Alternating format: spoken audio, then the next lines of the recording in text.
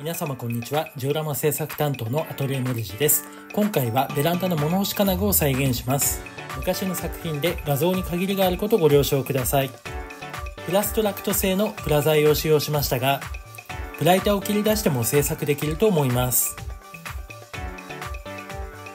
部材のカットの前にピンバイスで穴あけをします。画像は塗装後のものです。穴あけ後、部材を金具の長さにカットします。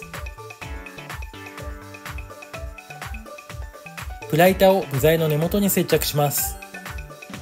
その後、適度なサイズにカットしました。塗装して完成です。最後までご覧いただきありがとうございます。